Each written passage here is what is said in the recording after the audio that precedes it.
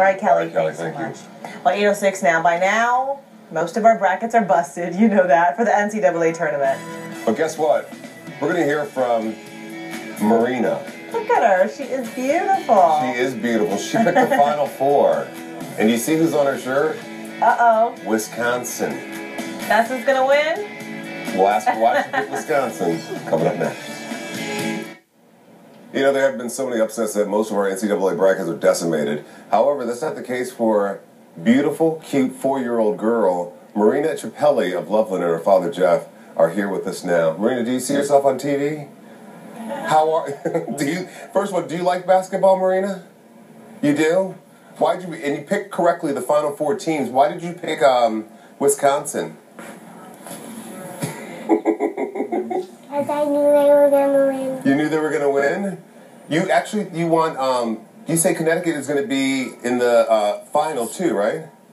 She needs a little tissue, Dad. A lot of people are going to wonder if you filled out the bracket for her, Jeff. How did you go? What was the process in terms of getting Marina's bracket together?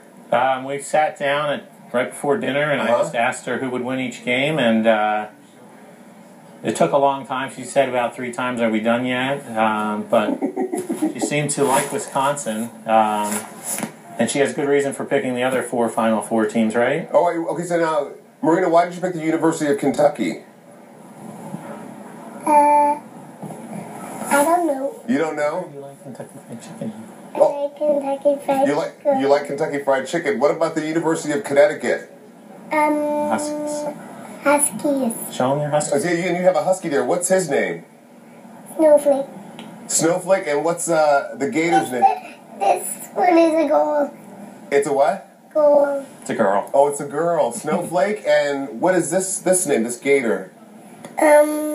Chop. Chop. For the University of Florida. Are you surprised? Now, how's your Final Four bracket?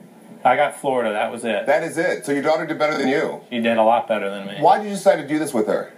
I had all 4 of my kids do it. Did you really? Yeah. Tell me what because you have 3 other kids. Marina's 4. How old are the other ones? 6, 10, and 12. And she did the best out of all your kids. And all my relatives as well. And she's getting a lot of exposure, not only on the morning news, but she also got exposure on ESPN. Did she not?